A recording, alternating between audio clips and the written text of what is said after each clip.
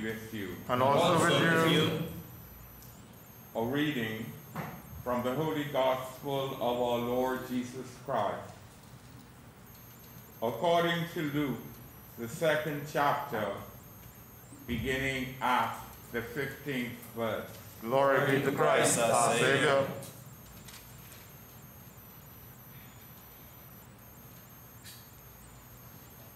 When the angels had left them and gone into heaven, the shepherds said to one another, "Let us now go to Bethlehem and see this thing which has taken place, which the Lord has made known to us." So they went with haste and found Mary and Joseph and the child lying in the manger. When they saw this, they made known what had been told them about this child. And all who heard it were amazed at what the shepherds told them. But Mary treasured all these things and pondered them in her heart. The shepherds returned, glorifying and praising God for all they had heard and seen, as it had been told them. After 8 days had passed, it was time to circumcise the child, and he was called Jesus, the name given by the angel before he was conceived in the womb. This is the gospel of Christ. Praise to Christ, our Lord. I speak to you now in the name of God the Father, God the Son, and God the Holy Spirit. Amen. Amen. Thank you very much. You may be seated in the presence of the Most High and living God.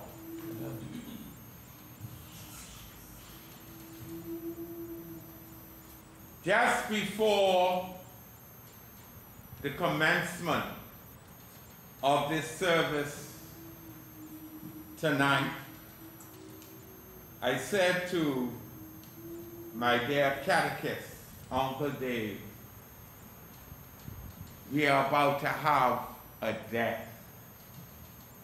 We are about to have a death. And he looked at me in very shock, like, what did you hear? Who is dying? And then I said to him, do not be afraid. It is the year 2020 that is about to die. And in my mind, as I spoke to him, I considered that by the grace of God, by the mighty grace of God, as I speak to you tonight, that everything that it represented would die with it,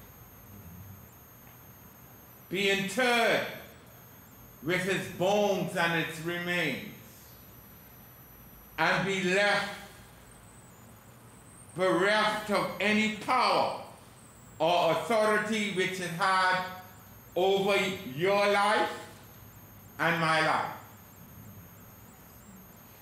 It is a most difficult enterprise. If you have been preaching for over 30 years, and you have to find something to say on every All Year's Night, as we like to call it.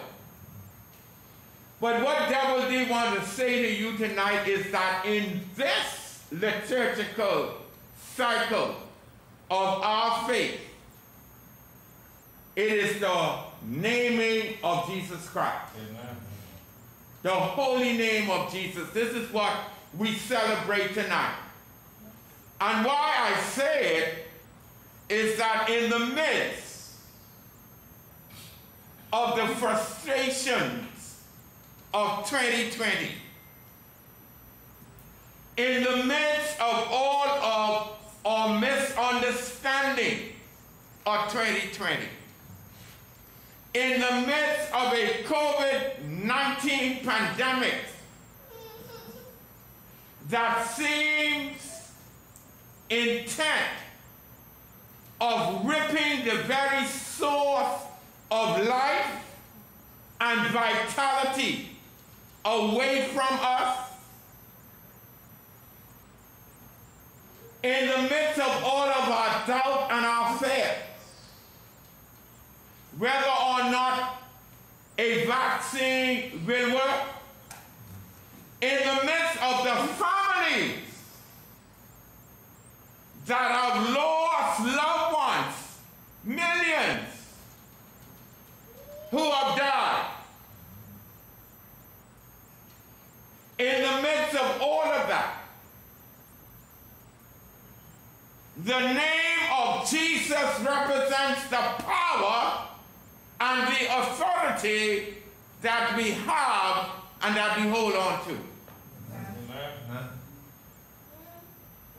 That this name gives us the right to stand up, to stand tall, and not be shaken by our circumstances or situations which have left us tittering and tottering in the year 2020. What I am trying to say to each and every one of you who are here on this service as we celebrate the holy name of Jesus, it is a name that gives you the potential for who you are. In his letter, as he writes to the church at Corinth, Paul declares these words in 2 Corinthians chapter 5 and verse 17. He says, if anyone is in Christ Jesus, they are a new creation. Amen. I like that translation. They are a new creation. And to me, what it says is that the old has passed away. Yes. And now, behold, the new has come. Amen. Yes. Everything that we are, everything that have ramshackled us, everything that has left us less than human individuals is now being renewed in Christ Jesus. That's your potential. I like how he puts it as he writes to the church at Philippi. He says, have this mind in you, which was also in Christ Jesus. And if your mind has not been renewed, you can never be a renewed individual. Come on now, somebody tonight. Yes. The mind is a battlefield. And anytime you are going to lose a spiritual war, an emotional war, or a psychological war, it begins in the mind and you defeat yourself in the mind. That is where you fall victim to everything around. If you think that I cannot get my father to sit down. I called him this morning and he's telling me, well, I went in the shower this morning. What you doing in the shower? You're not supposed to go in there, but he refuses to quit in his mind. And when we quit, when we give in, then we die. During World War I and World War II, some of the greatest heroes that came out of those conflicts were those individuals who never quit in their mind, whose spirit was never broken. Because the moment that you allow yourself to be defeated, then that's the end of you. So what I want to share with you tonight is the ability to revitalize yourselves as the people of God in Christ Jesus. Hello? Amen.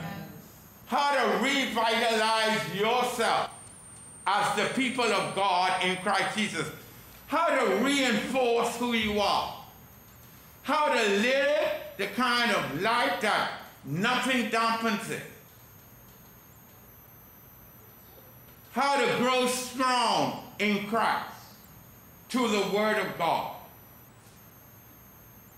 and by the power of His authority. So the first thing I want us to understand, my brothers and sisters, is nothing is going to happen without prayer. Oh, yes. So we have to be, as a matter of fact, the church has to be a praying church. The people of God have to be a people of prayer. Yes. We define ourselves when we zealously and we consistently pray for transformation. And every time that you face a situation or circumstances in your life, and it is not undergirded by prayer, then you're looking to fail. As a matter of fact, many people want to decide that they are going to tear down their leadership that's placed in authority over them. They decide, let's talk about the pastor. Let's tear down the pastor. But we ought to be praying for our leadership. We ought to be praying daily for our pastor. See, it's a rough job on the top. You never know till you reach the top. Hallelujah, somebody. You never know till you're up there. Because you are the one that the enemy wants to bring down. So what does Jesus say? He said that men and women ought to pray rather than do what? To faint or lose heart. And the moment you stop, I always, in my mind as a student of literature, I am always captivated by Alfred Lord Tennyson, The Rime of the Ancient Mariner. And why it captivates me is that in that piece of poetry, the ancient mariner falls upon Babylon because of something, a deed that he did. And everyone on the ship is subjected to the same bad luck that he runs into. And one of the things that he says in there is that I tried to pray, but could not pray. He says, because a wicked whisper came and made my heart as dry as dust. I've had friends who've been going through some situations and they've spoken about how they tried to cry out to God, but it wouldn't come. And I said, you have to hold on. Why? It says that when we cannot pray, because of our human condition, because of who we are in our weakness, we cannot pray. It says that the Spirit comes. This is Paul, who writes to us. He says the Spirit comes and it intercedes on our behalf with words too deep. You understand? God has our back. Yes. Even in the most trying of times, he intercedes for us on our behalf. And that is why we pray to God the Father through Jesus Christ the Son. There is no other name on earth that can unlock the gates of heaven. There is no other name on earth that can break the bounds of what we go through as human individuals. Yes. There is no other name that we can call upon but the name of Jesus to move obstacles and stumbling blocks out of our way. If you want to go forward in 2021, I'm asking every one of us to become people of prayer. Let's go forward with the weapon of prayer. Let's move the things that bind us with the weapon of prayer.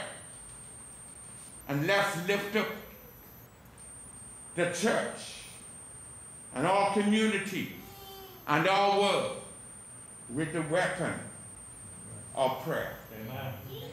And so God comes and he moves on our behalf. Secondly, be a people of faith. Don't lose hope. I almost want to put a little footnote on that. Get out of social media. There's so much negative stuff when we read social media. And sometimes you see a little message, the person said, send this to 15 or 20 people. And then there's a footnote that says, well, I know you were going to send this. You'll send a joke. You'll send some bad news about someone. You tear somebody down on social media, but you wouldn't send this message out. But the good news is here. I love the readings at Christmas. The good news among all the bad news. What are you waiting for? What has happened to you in 2020 that you need to hear the good news? What has happened to you that caused you to lose your faith? And sometimes I say to individuals as a counselor, don't put yourself in harm's way. Sometimes when God is trying to move us out some situations out, we stay there. We place ourselves in harm's way. And when we do that, remember what I've said to you? We move out of the blood circle of Jesus Christ so the devil can trouble us. He can attack our house.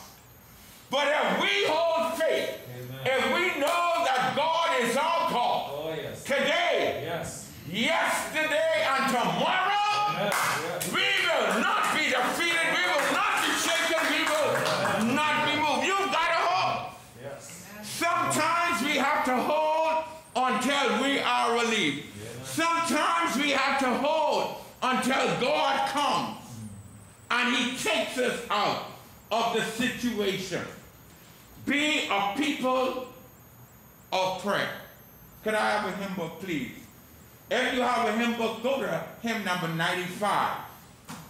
Right in the CPWI, hymn 95. I want to share a verse of that hymn with you. It says that the year has gone beyond recall, with all its hopes and fears, with all its bright and godly smiles, with all its mourners' cares. Thy thankful people, listen, thy thankful people praise thee, Lord, for countless gifts received, and pray for what? For grace to keep the faith which saints of old believe. If you go to the book of Hebrews and you read chapter 11 and you see the kind of suffering that the people of God went through because of their belief and faith in the Lord Jesus Christ, but they have. And that is why when the author opens up the 12th chapter of his letter to the Hebrews, he said, now since we are surrounded by such a great cloud of witnesses, let us run the race with perseverance. Don't look back. In a race, you do not look back. You move forward.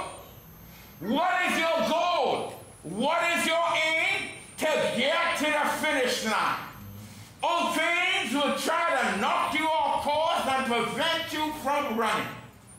Prevent you from winning. But you have the victory in Jesus Christ. Keep the faith. Yes.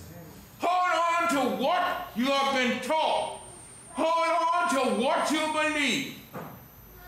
And then Paul puts it at the end of that, he says, and stir up the power that is within you. Amen. Yes.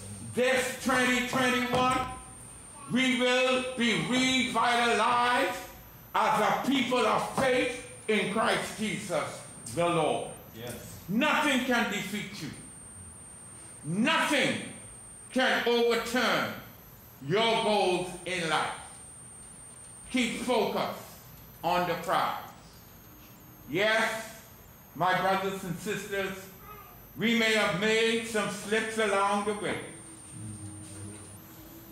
And I want to say this, and I'm going to put a cross in it.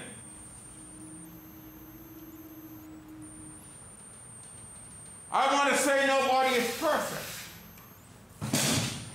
But there's something else I need to say to you. You have been made perfect in Christ Jesus. Oh, yes. And Paul reminds us that everything that has happened in the past has gone. What Double D wants to say to you is you have to hold on to what your future is. Amen. Yeah. Go back to the woman at the well of Samaria. Go back to the fact that when God came to her, he wasn't even concerned about her past. He was taking her into her future. Yeah. Look to your future. But we must look to the future with repentance. And that is my third point. Be a people of holiness. Now, one of the problems I have with us in the Anglican church is that we walk this middle road.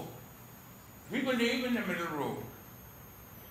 It says either neither to the left or the right. So we believe, and that is why at times people bring us to task. I'm going to preach what I have to preach tonight. We believe that we could do anything. Yeah. We could live anyhow. We could drink as much as we want to drink. We could run around as much as we want to run around. And it's going to be all right. Because everybody sins. Nobody's perfect. But hasn't God saved you by grace? Yes. By grace are you saved? Through faith. And not of yourself. So if that's the case, why is it that we choose to move in the other direction, Brother Road, than move in the road that says, I'm saved by grace, Yes. that I have salvation, that I am now a child of God, Amen. and what was before is no more. I'm leaving that life behind. And what Paul said, I'm pressing on. What Paul said, I'm pressing on. Yes, yes. What does Paul say? I'm pressing on towards the mark of the high call in Christ Jesus. Now, listen to me. Listen to what the word martus, which is the Greek word for sin, what it means. You see, Paul says, I'm pressing on towards the mark. Brother Miller, the word martus means to miss the mark.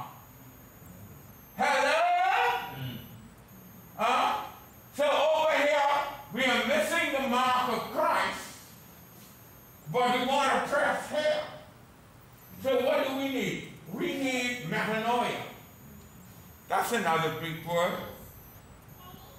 Metanoia means to repent. It's either metanoia or paranoia. You know what paranoia is. Yes. Now, and landio pasanda. But to repent means this. To be concerned about the things that you have done wrong. And then you make an attempt, a conscious attempt to change your life, to be transformed, to leave behind the old things and to move on. It ain't easy, but the psalm says it was worth it. It's a hard thing because we're human. And the human part of us will always struggle against that which is spiritual. And that is why I was reading earlier on, an author said that Christ had to come down so that he could bring us up. He had to become like us so we could become like him. He had to become human now so his people could become divine. Don't you give in and subscribe to that what is shabby. See, the enemy always makes you and I believe that what you have now is better than what you're going to get. And if we could get that out of our mind, here's to mine again. And we could work in our hearts to be more like Christ, then you and I, my brothers and sisters, have the eternal joy of God's salvation for us. You see, people are dying every day. Yes. Oh my God. People are dying every day. When I landed on Monday evening in Nassau to go and see my father, as we were going down on the highway, the first thing I saw was a car overturned, coming from the airport. And it already began to smoke. And individuals were running, trying to get the occupant out. I don't know what happened to him. But just previous to that, we had a husband and wife team who died on Blake Road. Right there off the airport where people are dying every day. Young men that I grew up with are just falling off, heart attack. I spoke to Sister Turnquest just last week. One of her friends that I just had a conversation with died in her sleep. Friends, we are in a state where God is making a move in his world. Don't worry about who started COVID-19. God is making a move in his world. Yes. Don't worry about 2021 and whether the vaccine is going to work or the new strain that's going to come, that's coming out of England is going to kill more millions of people. We cannot worry about that. The Bible says that it is appointed unto man once to die, and after death comes the judgment. You're going to die anyway, whether you want to go now or go later. The fact is, are you ready? Have you repented enough to know that if I go today, that I will be able to comfortably say that I will be with my Lord Jesus Christ? That's the word. That's the challenge now. We have to be a people of holiness. Yes. Show off them old shackles that you've been carrying around. Show off the shackles of hate and shame. Show off the shackles of envy and jealousy. Show them off. have this attitude in you which was also in Christ Jesus. Oh, yes. It's time for God's people to be a people of holiness. Yes. If you could get there, then you could change your environment. You could change the atmosphere. You could change the stratosphere. You could change the way things are. And then you can move on. I had, it gave me goose pimples. I had a very strange experience today in the clinic. When I went and I was talking to Adrian. And she's going through a medical problem. She said, I'm hemorrhaging. And I took the chair and I sat down by her bedside. And she said to me, come here. And I said, what is it? She said, God is cleaning me up.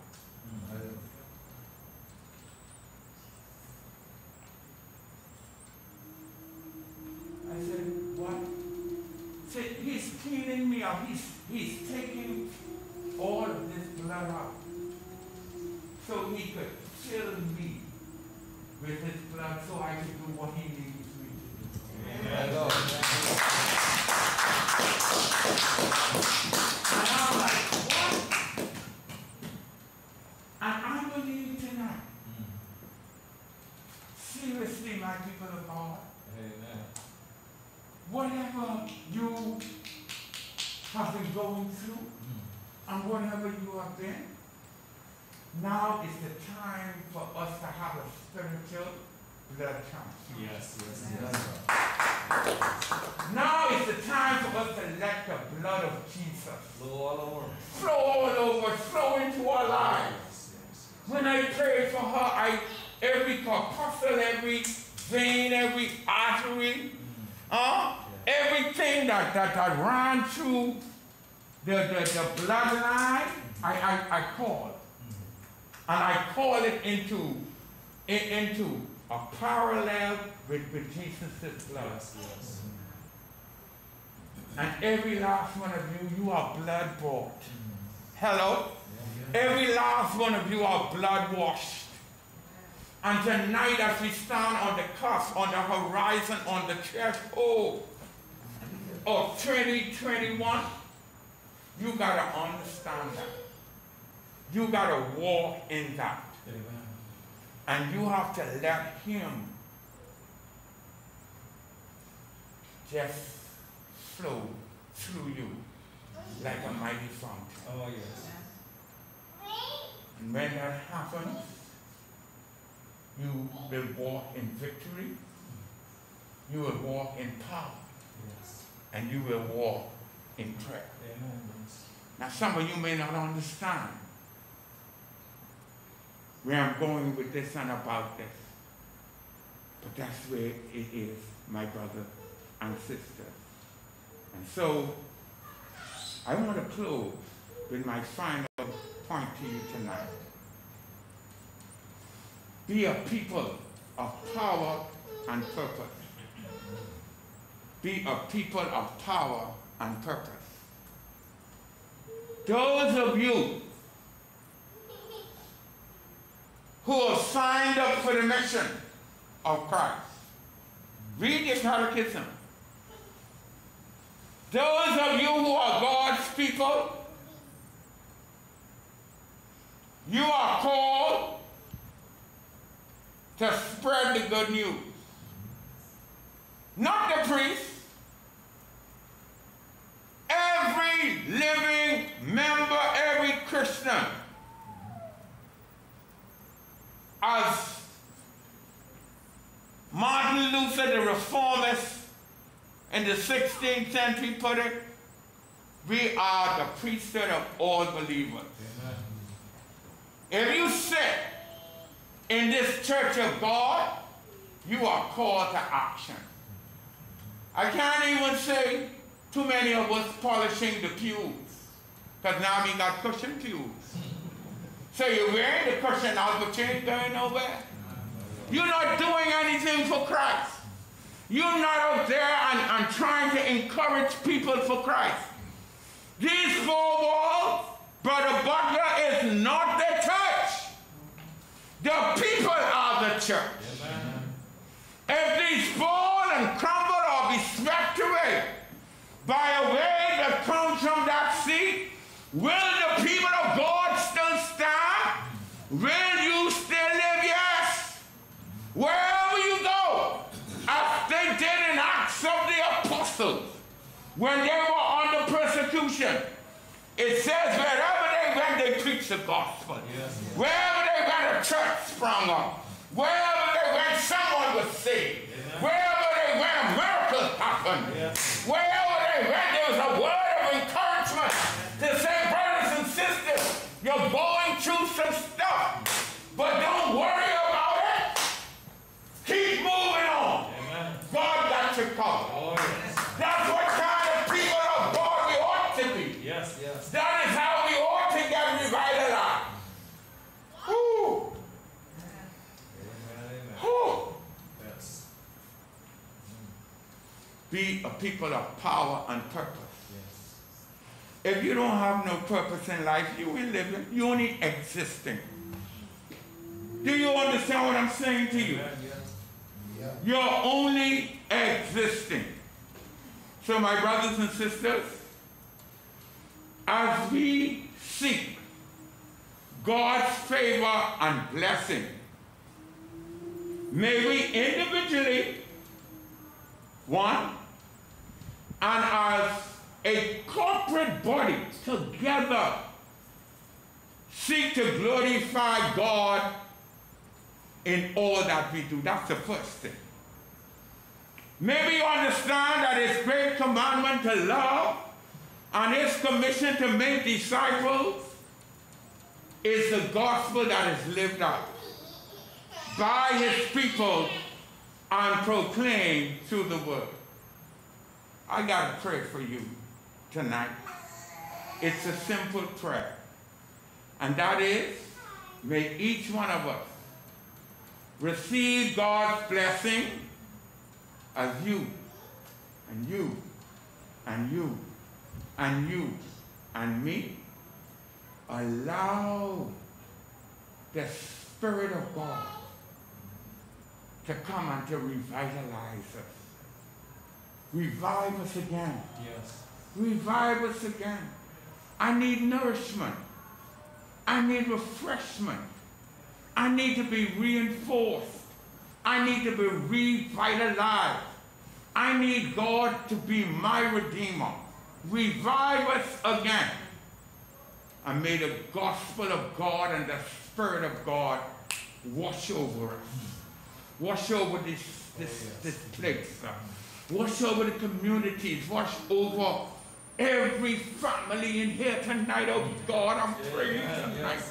I'm asking you tonight, Heavenly Father. I'm just asking you to come down and wash over us and transform us into 2021. As we go forward, let us go forward in the power of the Lord Jesus Christ. Amen.